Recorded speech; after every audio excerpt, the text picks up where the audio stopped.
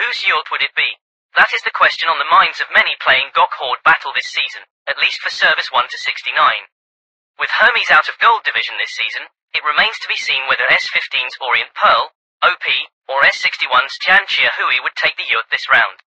Would S10's WinterFell have a chance at number 2? At the rate Bowder is spending on staminas, elites and rallies, one can tell he is bent on taking the yurt. But Lei Lei and her Horde, together with WinterFell, are the only ones standing in his way. Will we see endless elephants and rallies? Who between Bowder and Lei Lei will fly the fastest? WinterFell's lineup for main tonight, its most active to date, comprises both veteran and new recruits, who have been putting their best foot forward. Even without the same spending powers like S15 or S61, S10 has held its own. But no matter the outcome, the Alliance, S61, S10 and S65 should be proud of themselves for their fighting spirit. May the best Alliance win.